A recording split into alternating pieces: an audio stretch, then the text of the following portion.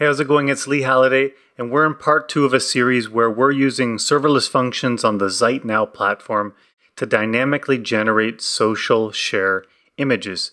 If you take a look at Slack here, I've shared my blog and an article on dev.to, and you see how popping in are these images. The OG image tag in HTML contains something that links to these, and they're being dynamically generated. In part 1, we've got this beautiful yellow thing going on with this llama Justin Bieber, but it's all hard-coded right now. So even though I've passed the title as a query param, it's not using it, and that's going to be the purpose of this video right here, how to parse the URL to get the query parameters that we need.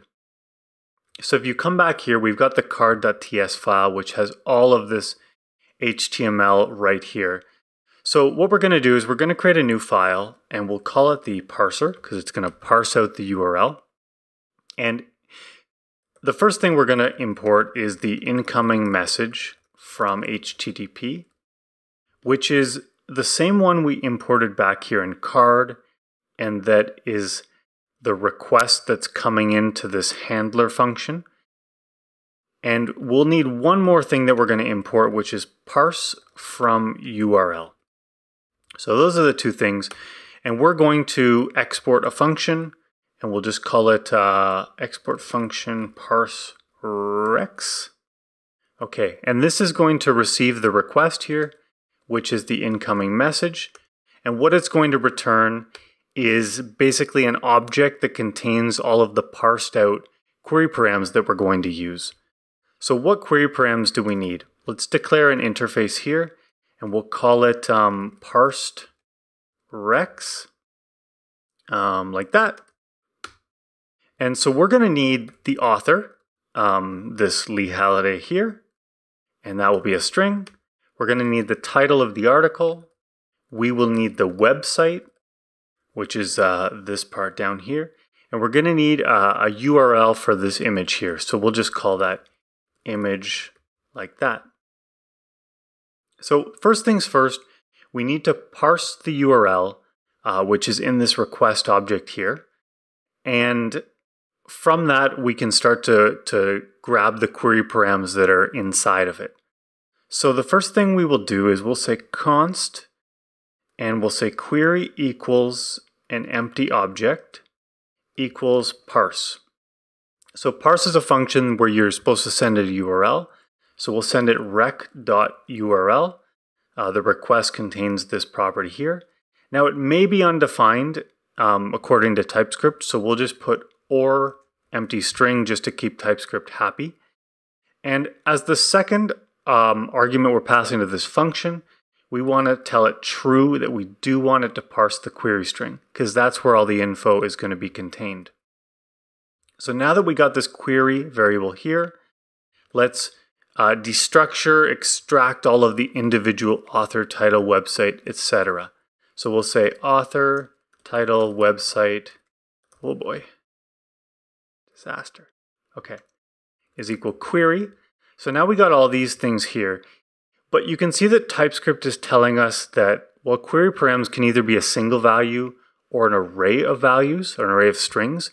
We don't want any arrays here, so we just got to write a few if statements to ensure that no arrays were passed. So we'll say if array.isArray author. So what we'll do is we'll throw a new error. Author must be string. So that keeps author happy. So we'll just do this 3 more times for the title, like that, for the website, like that, and for the image. Beautiful. Okay, so now that we're sure that all of these are single strings, they're not arrays, we'll put them in an object. So we'll say const parsed rex, like that. What's the type of this? It is this interface up here we've declared, and it's equal to author, title, website, image, like that. So now that we have this, into a variable. If we want, we can console.log it just to make sure that it's working correctly and it's picking things up the way we want. So we need to pass a string to this, so we can say json.stringify this parsed rex, and then we'll just return it. Oh boy. Cool. So now that we have this file written, let's import it into card and start to use it. So we're going to import parse rex from parser. And we need to remove this underscore because we are going to use the rec variable now. So what we'll say is, for now, we'll just say parse rex. We got to pass in the rec like that. Okay, so let's spin up. I'm just going to stop this and start it again. And we'll add in the other variables, the query params that we need. So we're going to need the title, which we got. We're going to need an image and an author. So author is Lee, and website is leehalliday.com, and image is this long thing. So if we visit the URL and go look in the console, we should see all of these parsed recs. Here, there we go. So we see that we have the author, the title, the website, and the image all output nicely here. So now we want to start using them. So let's come back and refactor our code a little bit. We're going to be using this interface again. So let's cut it from this file and put it in a types.d.ts file, which TypeScript will sort of automatically use global in your project. So we don't have to sort of import it everywhere that we want it. Okay. And now that we've done that, the next thing we want to do is move this big chunk of HTML out of this file. So we'll just cut it and we'll put it in a new file called template.ts. Okay. So this file will export a function called getHTML, and it will receive the parsed rex, which is of type parsed rex, and it's going to return some HTML, exactly like that. So it's missing a couple things. It's missing us actually embedding the values in here, so let's do that. We'll first destructure them into variables. So we've got author, title, website, image equals parsed rex. And now we can come down in here into this template literal and just embed them. So we have the author. No, that's the title, right? Yeah. So we've got the image here. We've got the author here. And then we've got the website down here. Okay. It's complaining a little bit about here, but I've tried this and seen this before, and it will just, I don't think it'll be an issue. So let's keep going. So we come back to card. I should have put this in the try, right? So we'll do that now. And what does parse rex return? It returns the parsed rex like that. And now we will import the getHTML function from template, and we'll use that to get some HTML. So the HTML is equal to getHTML, pass in the parsed rex, and this code should now work again because we've got that chunk of HTML. We're passing it to end. So let's try refreshing the page. Let's restart TypeScript. Because we're adding new files to this, I've seen this before where it has issues when it's got a new file that you're referencing. I think it's the TypeScript watch command. So if we actually just reload this, hopefully it will work. It's parsing all of our code right now and sort of setting things up. And there we go.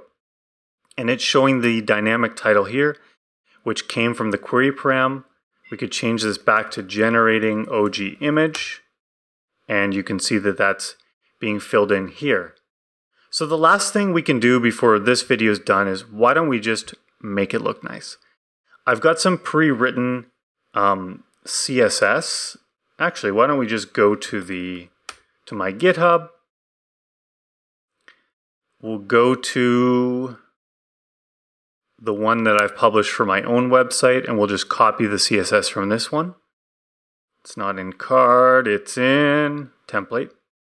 Okay, so we will just copy all of this CSS, because I'm definitely not going to write 100 lines of CSS right now. So let's come back to this file, the template, and let's create a new function called getCSS, which will return all of that CSS I just copied from sort of the finished version. A lot of this is just that Meyer web reset down to like here. And then we're styling sort of the container, the title, the author image website. Just in this, you can actually position it absolutely and not care, because it's always going to be rendered in a browser that's the same size, because as you'll see in video 4, we define the size of the browser. So you can worry a little bit less about making things responsive when you're doing this. So now that we've got our getCSS function, let's replace this here with a getCSS, like that. And if we refresh the page, cross our fingers, oh my.